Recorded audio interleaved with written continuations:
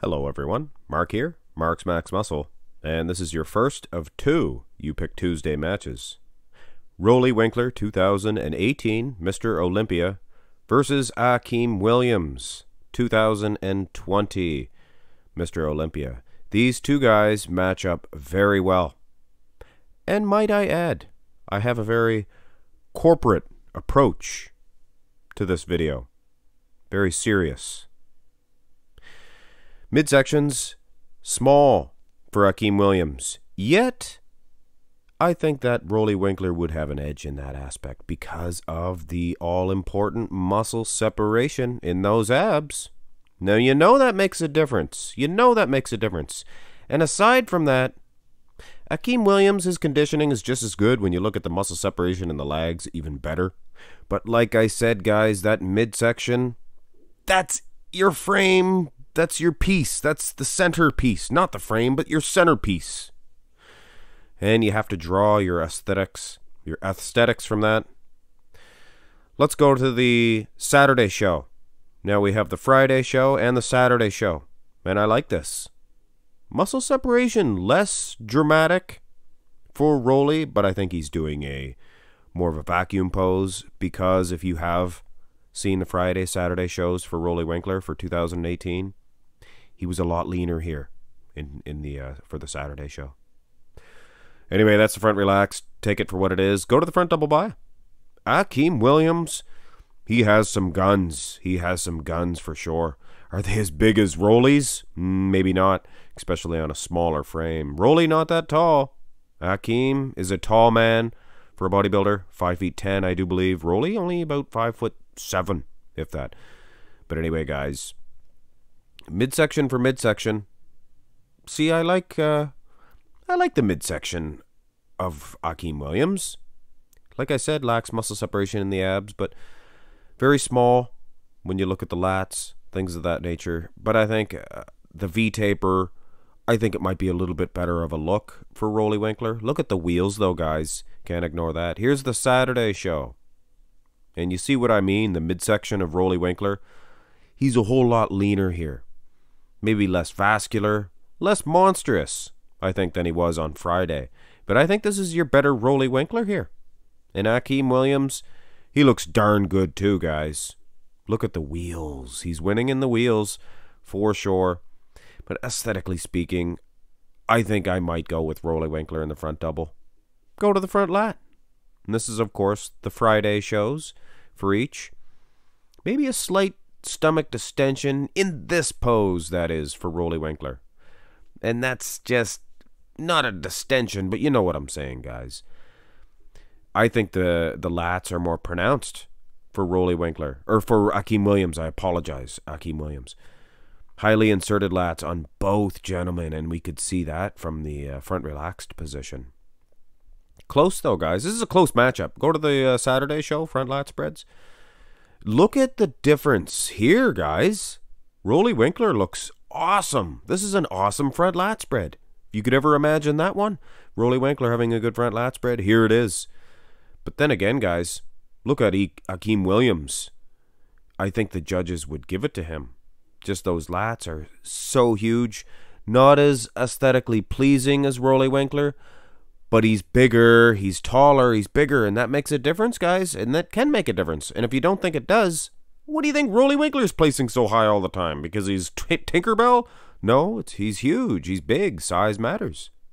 Now, when you turn to the side, Roelly Winklaar shows his true colors. From the front, he doesn't look like doesn't look like the biggest bodybuilder of all time, but when you turn him to the side, he looks overwhelmingly thick, in particular in the upper body, but the wheels as well. Akim Williams, some of the best, awesomest side legs bodybuilding history. From the side, that is. And, guys like Roelly Winklaar, awesome too. I mean, look at his wheels. From the side, these guys are very, very comparable in this pose. But I think I would give an edge to Roelly Winklaar, to be honest with you.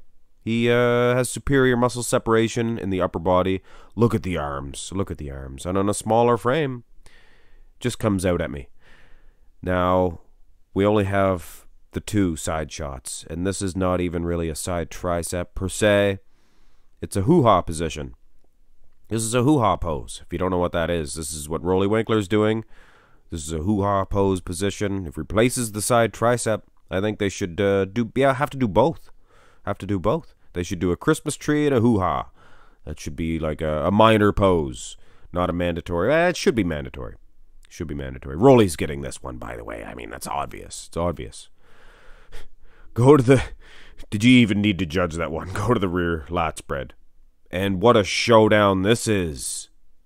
I like Roelly's back better. But it's close. But on the other side of the token, the wheels, the lower half, not only is Akim bigger, but he's better. Better conditioned. Hamstrings, glutes. But you can't ignore the back. And, you know, Roelly's not in bad condition here. Now, this is the Saturday show. Roelly looks drier. I think he stands a better chance as far as the condition versus condition, that is. But then again, guys, Akim Williams' back might look even a little bit better here for Saturday. Look at the muscle separation. That is a lot of back. I like the traps for Roelly a little bit better.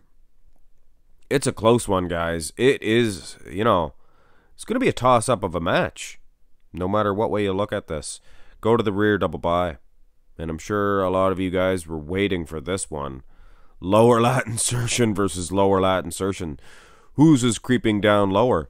I think Roelly has a little bit of an edge in that aspect.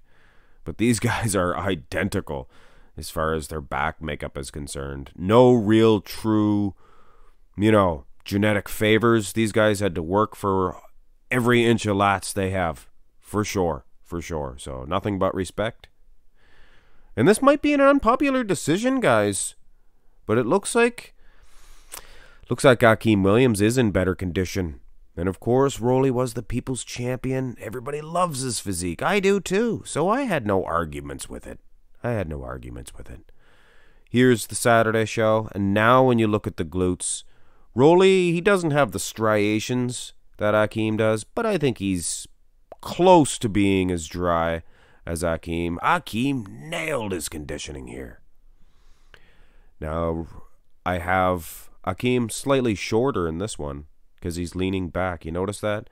Creating for some lower lat insertions, perhaps? I don't know. You guys think that's an improvement? Or do you think he should just stand up straight like he was in the first one? I don't know. Either way, I got Roelly winning the back. But I got, to be honest, I have Akim. It's close in the rear lat. And I have him winning in the conditioning in the lower half as well. Legs. Go to the abs and thigh. And really, no matter what way I lean in this matchup, at the end of each pose, it seems to be the opposite. Look at this abs and thigh pose. This is much like a side tricep. Doesn't even really need an explanation.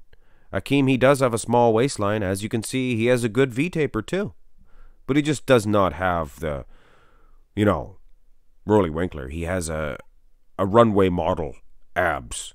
Those guys with those perfect six-packs, it's usually the type of guy that, you know, your ex-girlfriend will date, things of that nature.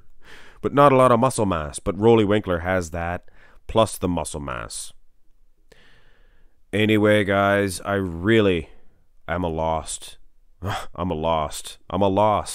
for words. This is the most muscular. Roelly Winklaar most certainly winning this one. Is there anybody that he can't defeat in this? Well, I'm sure there is. But Akim Williams, for a mass monster, I don't want to call it a subpar most muscular, but it's a competitive most muscular. Roelly Winklaar's it's defeating Phil Heath. It's defeating everybody's, I think. It's defeating, hey, Big Rammy, defeating that guy in this pose, that is. Anyway, guys, this is a very, very tough decision. But here is your winner. And, in my opinion, it could have went either way. And I know how you guys see these matches. You guys are going to say, oh, that's an easy win for Roelly. Good decision, Mark. But you know what? I was on the fence. I could have easily went with Akim, and you guys would have called me this, that, and the other thing. But guys, he was in slightly better condition in those glutes. I think Roelly kind of made up with it for it in the Saturday show. He was a little drier, and he doesn't have what you would call a lot of striations in the glutes. He was dry enough, I think, to be competitive. But where I got it was the accumulation of the poses. I had him winning the front double. Wasn't winning the front lat, but it was close. I had him winning both side shots. Clear wins. And back for back, he was probably winning maybe both back shots, but not the conditioning and not the wheels either. But I mean, come on. And enough was enough with the last two shots. I mean, Roelly cleaned house. Both of those shots. He's a beast, guys, and that's his nickname. That's your first of two You Pick Tuesday matches, and this was a big one. This one could have easily been a premiere. What a good matchup. These guys will be vying for a similar position, I am sure, at the Olympia, if they both make it, that is. Hit thumbs up on the video, subscribe to the channel, and look forward to one more You Pick Tuesday matchup. Have a great day, guys.